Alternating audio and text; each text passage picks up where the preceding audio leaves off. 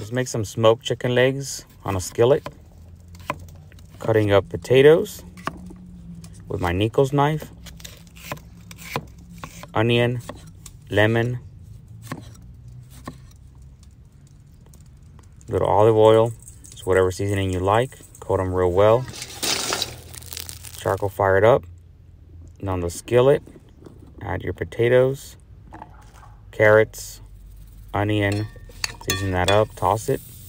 Now let's char up those chicken legs first. Once they're nicely charred, let's add them on top of the veggies. We're gonna place this back on the grill. We're gonna pull these off once the chicken legs reach an internal temperature of 175. Add some wood chips for smoke flavor. This came out absolutely fantastic. Go ahead and give it a go.